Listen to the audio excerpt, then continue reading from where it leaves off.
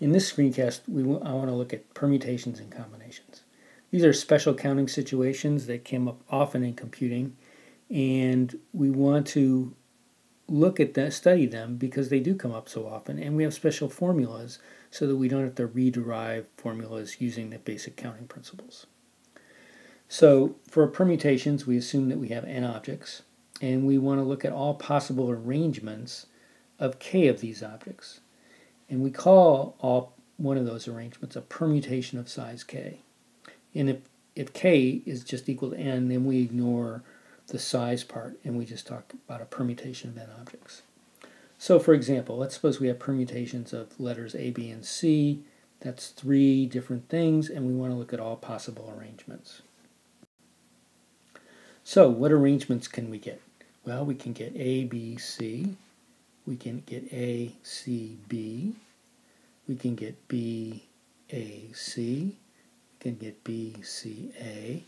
We get C, A, B, and C, B, A. Notice sort of the pattern that I used in terms of generating them. I varied the last 2 entries more quickly and then varied the earlier entries less quickly. Here's another example. Let's look at all the permutations of size 2 of 4 elements, A, B, C, and D. Now there's going to be more of these. I won't do them all, but just to give you an example here, AB, AC, AD, and then BC, BA, BC, BD, etc. And you can see from that, you can sort of see a pattern emerging. There's going to be 12 of those, basically 3 for each first letter. So we can pretty much derive the formula pretty easily from what we already know. Basically, there's going to be n choices for the first entry. There'll be n-1 choices for the second entry, n-2, all the way down to n-k plus 1 for the kth entry. Make sure you sort of understand why that is. Basically, there's going to be k different numbers here, and they go down by 1 each time. In that, the simple version of that is n factorial over n minus k factorial. Remember that n factorial is just the product of all the positive integers from 1 up to n. So a couple of examples. How many ways can a class of 30 students choose a president, a vice president, and a treasurer? Well, we know from the product rule, if we didn't know anything about permutations, we'd know what that's going to be. That's just going to be 30 times 29 times 28. But by our formula, what's that going to be equal to? That's going to be equal to 30 factorial divided by 27 factorial, namely 30 minus 3 factorial. The next example is a little trickier. Suppose we have 7 letters, A through G, and we want to know how many arrangements there are that contain the string ABC as a substring. In other words, we want to know just arrangements where A, B, C occurs in the arrangement. Well, what's that going to be? Well, the way to think about that is just think of ABC as one character.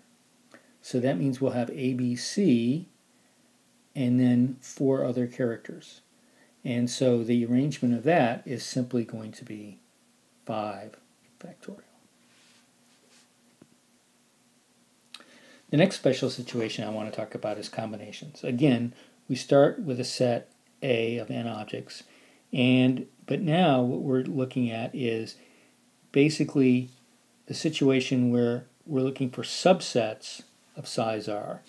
And the difference here between that and a permutation is order is not important. What that means is that it's very similar, the formula is very similar to, it's just the permutation formula, but we have to divide by the number of all the different ways that things can be in order, because we don't care about order anymore. So we use something called the quotient rule, which I haven't covered, that basically says, well, how many different ways can you reorder those R things that you've taken? Well, that's R factorial, and so we just take, to get the number of combinations, we take the permutations, number of permutations divided by R factorial. So let's take a little simple example and see why this works. Suppose we looked again at the combinations from 4 letters taken 2 at a time. In this case, we only have the set AB, AC, AD, BC, BD, CD. So we only have 6 combinations. If you go back and think about the example we did with permutations, the set AB is going to correspond to 2 permutations, AB and BA. And that's going to be true for all the other sets. Say, for example, BD. That's going to correspond to BD and DB. And so in our formula, we have to divide by 2 factorial, which just happens to be equal to 2. A couple more examples. Here's a question. How many bit strings of length 10 have exactly 3 ones? Well, the way to think about this problem is that what you're really doing is you have 10 different positions where the 3 ones could go. And once you know where the 3 ones go, you know where the zeros go. So all you have to do is pick out those 3 positions. And it doesn't matter what order you pick out those positions in. Position 4, 7, and 10 is exactly the same as position 7, 4, and 10. In other words, the bit string would be the same. So in this case, what we'd have is C 10, 3, and that would be equal to 10 factorial divided by 7 factorial times 3 factorial. Again, make sure you see where this comes from using the formula for the combinations. The next example is, how many poker hands are there from a standard deck of 52 cards?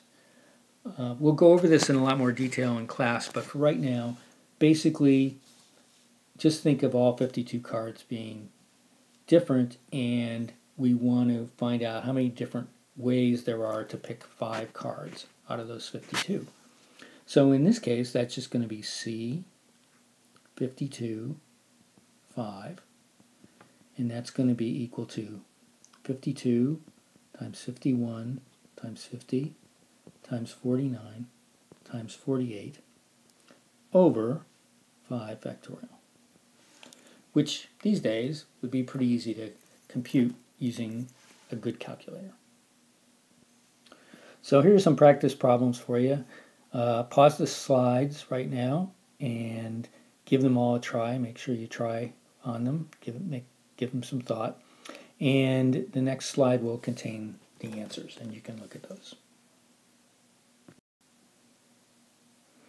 So this first one, the key insight here is that because of the rotation, we can take any arrangement, any permutation, and basically 6 different permutations are really the same permutation because they can be rotated from one to another. You should draw yourself a picture and think about that.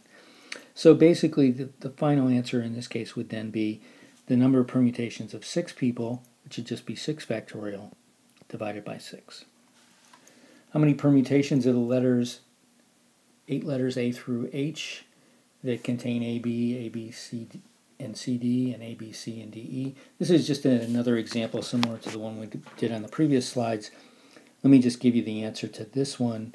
This is going to be 5 factorial because we have one symbol that's ABC, we have another symbol that's DE, and then we have the symbols F, G, and H. So we have 5 symbols, so it's 5 factorial.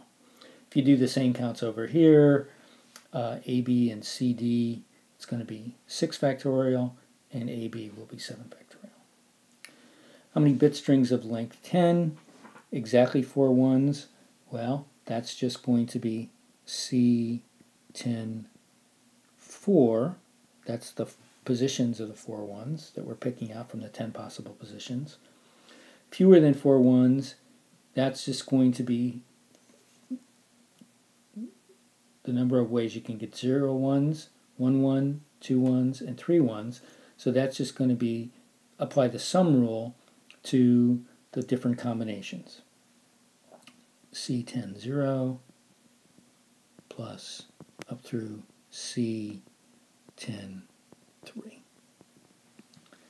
And more than 3 ones, again, you could write it all out similarly to the above, or you could just notice that you've already done it for up through 3 ones, and now you want 4 or more, so all you do is take the total number of subsets, total number of bit strings, which is 2 to the n, minus the fewer than 4.